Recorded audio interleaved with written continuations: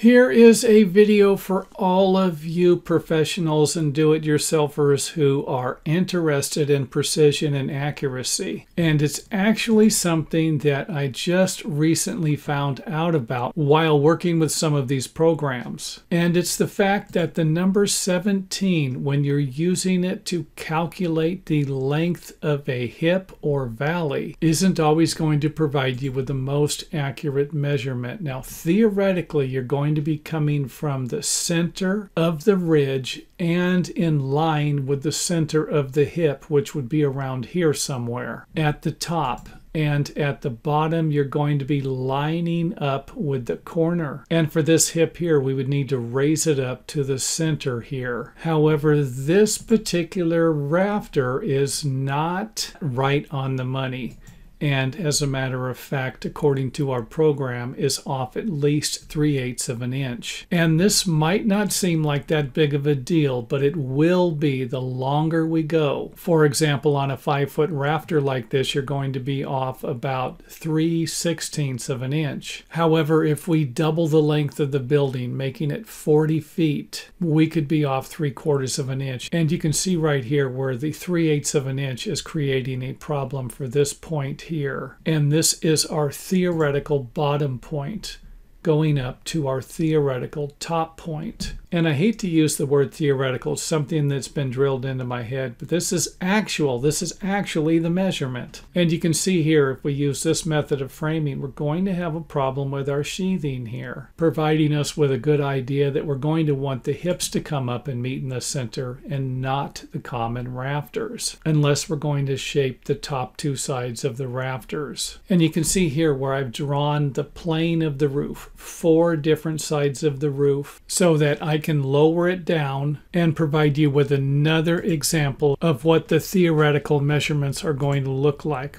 Or actual, what can I say? I can't get that out of my head. So here we have 14 foot 8 and 15/16. And this is going to be the measurement again from the bottom point that we have here to the top of the roof. So again, this is the model that we would use to figure out the length of the hip. And again, this is just one more example I'm providing you with to get to the grand finale. So next up on the list, let's take a bird's eye view or an upper view of the roof framing and the hips here, so that I can explain where the number 17 is going to be coming from and then why you shouldn't be using it. Now, if I come in a foot, just draw a 1 foot square that will represent 1 unit of measurement that we can multiply by 10. Remember, we're coming in 10 feet in our 20 by 20 foot garage, and this means that half of the distance is going to be 10 foot, and then at any one of these increments here, you will simply be adding another foot, 2 foot, 3 foot, 4 foot, 5 foot, 6 foot. And let's not forget that this is not the only way to calculate a hip roof rafter by using the 1 foot increment here, or the 17 inches. And here's where the number 17 comes from. If we have a 1 foot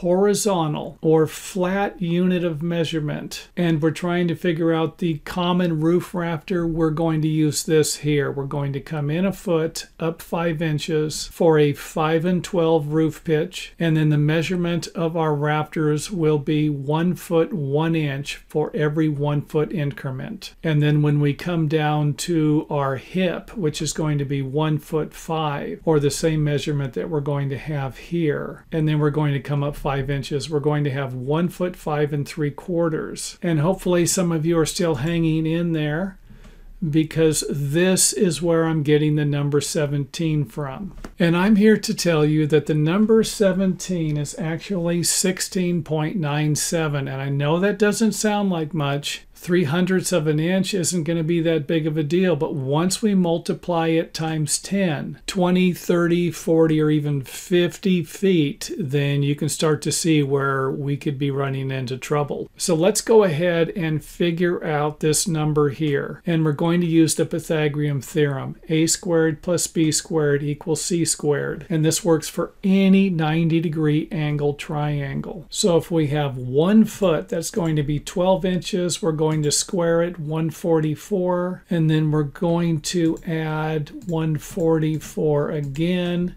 which would be a squared plus b squared, and then we're simply going to get the square root of that number, 16.970. And if we go ahead and multiply this times 10 feet, you can see where we're going to get 169.7, and that's basically going to provide us with just a little over 1/4 of an inch of a gap in our roof framing system. Now, I know 1/4 of an inch doesn't sound like that much, but it was enough to create a problem with the heel cut where I needed to reduce the length of it about 1/8 of an inch. And something like this might not be that noticeable with a project like this. However, it was a much bigger problem when I had to cut some large glue lam beam roof hips that were about 40 feet long for a building that I worked on. So again, is this going to be that big of a deal on smaller projects? No. But why even take the chance? Simply quit using the number 17 for all of your hip roof rafter framing projects and start using the number 16.97. Now, for those of you who are wondering what the heel cut was, that would be the distance between here and here if we were to go vertically straight up, because as you move the seat cut out farther, it's going to raise the hip rafter. So in order to compensate for that, you're going to need to remove some of the lumber from the bottom. And of course, another problem that you might not have to deal with if you use the number 16.97 for your next roof framing project. And of course, that brings us to the end of the video, and my request from you is to hit the thumbs up button if you enjoyed the video, or if you have any questions, feel free to leave them in the video comment area for everybody to see.